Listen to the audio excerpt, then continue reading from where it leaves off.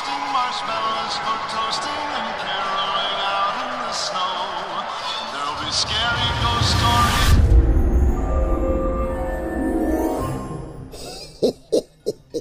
Dashing through the snow in a one-horse open sleigh. Over the hills we go, screaming in terror all the way because Krampus is chasing us. Welcome to another episode of Spooky Santa. That's me, I'm Santa. Some people call me Father Christmas, but in this episode I'll tell you a spooky story about Father Frost. He's known in Russia as Borozko. Father Frost, he rewards those who are kind and polite, and he punishes those who are not. That sounds a lot like what I do, doesn't it? Oh, but Father Frost, he's not nearly as nice about it as I am. I also received an email from a mother in New Mexico, and she tells us what her 3-year-old son told her once that creeped her out. And if you want to write a scary story of your own, you can email it to me at letters@spookysanta.com. But first, I have a story about a young girl who receives an evil doll for Christmas. It's called Purple Fingernails. Now, bolt your doors, lock your windows, turn off your lights, pour a mug of hot cocoa, and come with Spooky Santa for another holiday chiller.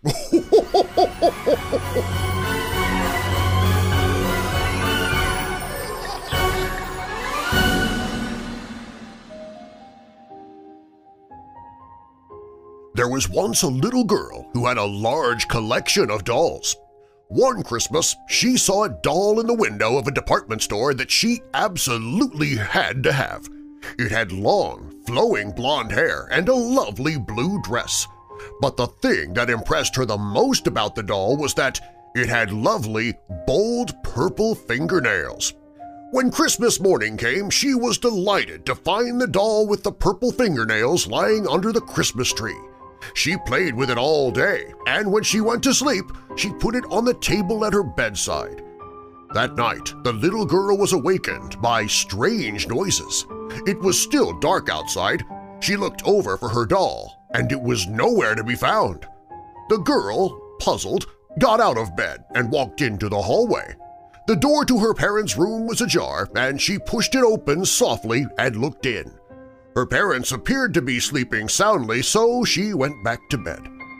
In the morning, she saw the doll with the purple fingernails. It was sitting on the table by her bed, exactly where she had left it the night before. She assumed that she'd just been having a bad dream. But when she went into her parents' room that morning, she found them both lying dead in a pool of blood. There were 2 purple doll fingernails stabbed into their hearts. It's a short story, but it definitely is a scary one. But not nearly as scary as something that really happened to Sarah. Email, we get email, we get your email every day. Here's your mail today. I love receiving your emails. You can email me anytime at letters@spookysanta.com. I particularly like receiving scary stories that you write, either original stories that you make up on your own or stories that really are true, something that happened to you, like what Sarah sent me. Sarah lives in Albuquerque, New Mexico, and her son is 9 years old. But she sent me an email to tell me about something that her son said when he was only 3 years old, and it is kind of creepy. We'll call the story When I Was in Your Tummy. Here's what Sarah sent to me. When my son was 3, he had some speech issues. It was hard to understand him. One day while I was driving, he starts telling me a story, and it started, "Mommy, when I was in your tummy, you worked at McDonald's." I said, "Yeah," wondering where he had heard that since my stint there was very short. "And then you got in an accident and were hurt." "Yes, I was, buddy, but it all turned out okay. You were fine and safe in my tummy." Well, at this point, Sarah was weirded out because even though she was still dealing with lawyers regarding the car accident, she didn't think she had ever told her 3-year-old son about it. At least not in detail, and never about McDonald's. He continued and said, "I know, Mommy, I was watching over you." "What?" she said quickly. "Yeah, I was watching over you next to a man in white. He said you were going to be okay." After that, I didn't get another response out of him, she says. He's now 9 and remembers none of this. Ooh, that is creepy, but also kind of inspirational. It might mean that angels really are watching over us, and maybe we get to watch over those we love even before we're born. Very good story, Sarah. Thank you so much for sending that to me. Now, for our third story and the last one of today. It's called Frosted by Allie Matthews, and it talks about Father Frost, who in Russia is known as Morosko. Here's the story. Once the stockings were hung on Christmas Eve, instead of reading The Night Before Christmas or Rudolph the Red-Nosed Reindeer like normal people, they had to listen to the story of a creepy Russian Jack Frost wannabe who froze people. Logan groaned as his grandmother, who made them call her Babushka because that was the Russian word for grandmother, launched into her yearly retelling of Father Frost. Though he didn't miss the look she shot him, he refused to be intimidated by his grandmother. He was too old for her silly fairy tales. He knew the story well enough to tune out while still appearing as if he was listening.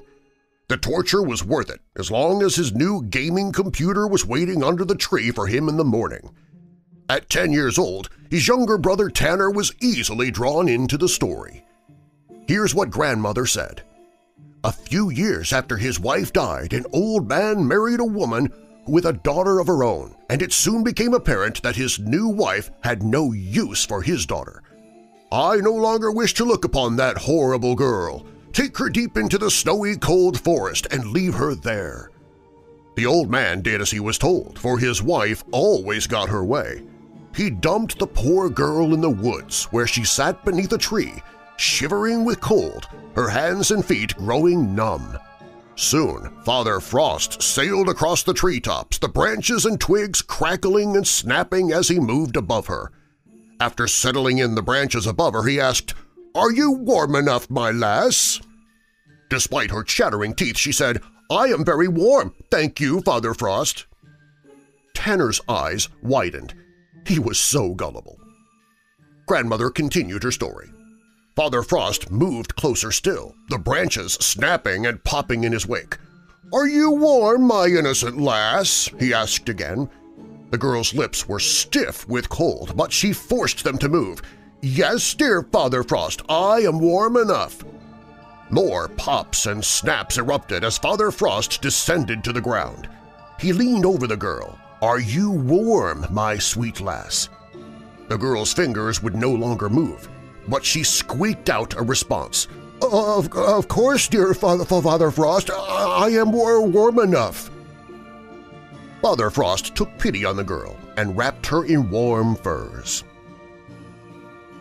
Watching the story, Tanner let out a sigh of relief and Logan rolled his eyes. They'd heard this story a million times. It's not like it was a surprise. Babushka glared at him and he looked away, catching his mother's eyes. She frowned and shook her head, obviously disappointed in him, but how could she expect him to take this stupid story seriously? He was almost 14 years old. Grandmother continued with the story. In the morning, the old woman ordered her husband to go collect the girl's body. The old man took the horse and sleigh into the forest and, sitting in the very place he had left her, he found his daughter, alive and well and covered from head to toe in furs. A large chest of gold and jewels rested beside her. Overjoyed, the old man took his daughter and her treasure home. The moment the old woman laid eyes on the girl, she ordered the old man to take her own daughter into the woods and leave her there. The old man did as he was told and left his stepdaughter in the same place he had dropped off his own daughter the night before. The girl sat there, shivering with cold. Soon Father Frost came, the branches and twigs crackling and snapping as he moved above her. "Are you warm enough, my lass?" "Of course not. Even a crotchety old man like you can see I am not warm. Leave me alone." Logan drummed his fingers against his leg while listening to the story. That girl was TSTL, too stupid to live. So predictable. Grandmother continued. Father Frost moved closer still, the branches snapping and popping in his wake. "Are you warm now, my lass?" he asked again. "No, how could I be when you're trying to freeze me, you evil man? Go away!" Father Frost was so angry he used his frosty breath to freeze her solid. The next morning, the old woman ordered the old man to go fetch her daughter, along with the furs and jewels she expected to come with. Not long after he had left, the old man returned. The old woman rushed outside to greet her daughter only to find that she was dead and frozen solid. She began to scream at the old man, so he loaded his daughter and her treasure into the sleigh. They sold some of the jewels and bought a new house in the village. The girl married a wealthy merchant and lived happily ever after. "All right, boys," Mom said, "it's time for you to hit the sack. Santa will pass by our house if you're not asleep." She gave them each a hug, and Dad ruffled Logan's hair, which he hated. He didn't know why his parents insisted on pretending that they still believed in Santa Claus. Well, that's not very nice at all, is it? Even Tanner thought that I wasn't real.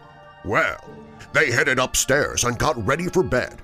Babushka had taken over his room, so Mom had to set up the air mattress for him on the floor of Tanner's room. He bounced on the mattress and then slid under the covers and closed his eyes, willing himself to go to sleep so morning and his new gaming computer would arrive faster. "Logan? What? Do you think Father Frost exists?" "Is Tanner for real?" "I don't know. Maybe we should sneak out into the woods and see if we can find him." "Well, that'll at least kill some time." Beyond annoyed, Logan threw back the covers. "Fine, let's go." They slipped down the stairs to the dark mudroom and put their coats and boots on over their pajamas. Tanner headed out the door, but Logan stopped to grab a length of rope from the garage before following. The frigid Wisconsin wind knocked him in the face as he trudged after Tanner into the woods behind the house. It was time for Tanner to grow up. "It's cold enough for Father Frost to be here," Tanner said. "Where do you think he'd hide?" Logan waved toward the trees. "Deeper in the forest." They slogged on, his fingertips and toes growing cold despite his warm gloves and boots. "I think this is far enough. Why don't you climb up that tree and look for Father Frost?" Tanner did as he suggested. Seriously, the kid needed a reality check. "Nope, there's nothing up here." "I'm shocked," Logan mumbled.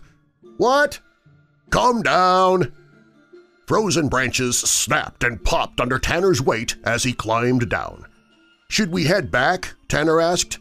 "I'm going to head back. You need to stay here alone, like the girls in the story did, to get Father Frost to come to you." "No, I don't want." Logan shoved him against a tree and bound his wrists behind the trunk. "Logan, what are you doing?" Panic raised in his voice to a high-pitched yelp as he pulled against the rope. "I'll come back for you in an hour." Logan turned to face his brother. "This was your idea. You need to give Father Frost some time to find you." Despite Tanner's cries for him to come back, Logan moved toward the house. After dumping his boots and coat on the floor of the mudroom, he crept upstairs. Logan wanted to give Tanner a dose of reality, but he didn't want to hurt him. In case he fell asleep, he set the alarm to go off in half an hour, then flopped onto the air mattress and opened his Gamer's Cosmos catalog. He hoped his parents had bought him the computer with the most memory. The page started to blur, and he decided it wouldn't hurt to close his eyes for a few minutes. Logan's heart thundered. For a moment he'd forgotten where he was. Tanner's room. The beeping alarm had woken him up. He smacked the clock to turn off the alarm and shot downstairs. He'd been a jerk to Tanner, who was probably half frozen by now. He had to get him back inside before Mom and Dad found out and took away his new gaming computer. Moving quickly, he crammed his feet into his boots and rushed out the door while shrugging his coat on. Nearing the place he had tied Tanner, he noticed large footprints in the snow. Fresh footprints. Picking up his pace, he jogged toward the tree and stopped in his tracks. Tanner sat in a chair at the base of the tree, wrapped in a fluffy down comforter, smiling widely. "Logan, Father Frost is real! Look! He gave me this comforter to keep me warm until you come back! And all this stuff!" Incredulous, Logan looked into the wooden chest. It held a brand-new computer gaming system, several games, and a bunch of $100 bills. Putting his hands on his hips, he glanced around before saying, "You can come out, Mom and Dad. I'm not that stupid." Tanner shook his head. "No, I swear, Mom and Dad weren't here. Father Frost is real." "Sure he is." Logan stuffed his hands in his pockets and debated what to do. "Go back to the house. I'm going to stay here." Tanner moved toward the house, lugging his chest of loot. Logan dropped into the chair and waited. Despite his warm boots, his toes tingled from the cold. It wouldn't be long before they were numb. "Come on, Mom and Dad, it's cold out here and I'm tired." No response. He tried again. "It's not like I was going to let Tanner freeze. I set the alarm and came back for him." A frigid blast of wind swept over him, and the branches above snapped and cracked as if someone was climbing downward. "Who's there?" he yelled. "Are you warm, my lad?" a sinister voice asked. Logan's heart jumped into overdrive. He took a deep breath and slowed his breathing. Mom and Dad must have asked one of the neighbors to scare him. "Go away, this isn't funny," he said. The branches popped and cracked again, and a ghoulish old man with long gray hair slid down the trunk, landing before him. Biting back a scream, he pulled his feet up onto the chair. So cold now he couldn't move his fingers or toes. "Mom? Dad?" he called, looking around frantically.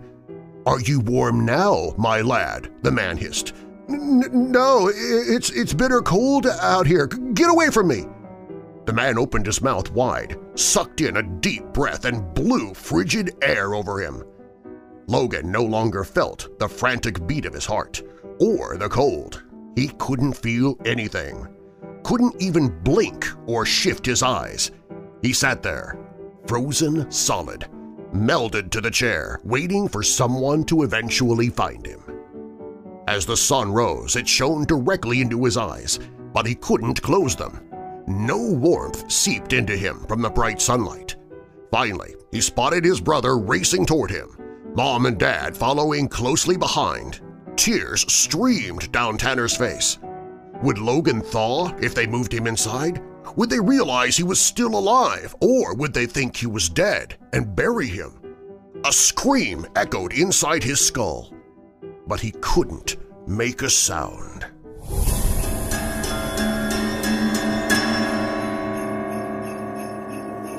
A terrible, terrible ending for the young boy. Perhaps that's because he refused to believe that I exist or that Father Frost exists. You'd never know. Best to continue believing just to be safe. Did you like the stories I told, boys and girls? If so, tell your friends and family members about Spooky Santa. Do me that favor, and that way they can listen to the podcast too. And remember, you can write your own scary story and email it to me at letters@spookysanta.com. If you want to learn more about the stories that I've told or the authors who wrote them, you can find links in this episode's show notes. Spooky Santa is a registered trademark of Marlar House Productions. Copyright Marlar House Productions. Now, be a good little boy or girl and join me next time for more creepy tales from Spooky Santa.